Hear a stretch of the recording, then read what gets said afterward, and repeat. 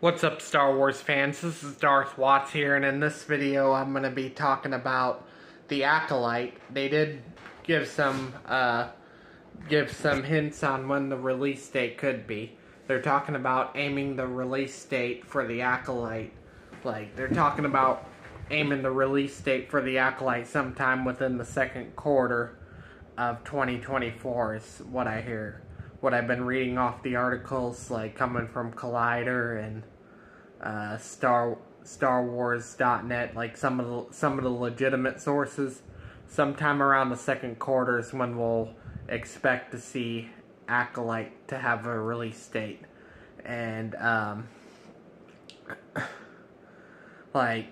based on my predictions, it had to have been sometime by mid-2024 at least, especially because they just recently wrapped up filming, and I'm glad that we're getting a story outside of the Skywalker saga, away from the Skywalker family, focused on a new era in Star Wars during the High Republic, during the time of the Jedi, even going back in the past. In my opinion, I think they should do more movies and Star Wars live action shows that takes place during the High Republic and the Old Republic.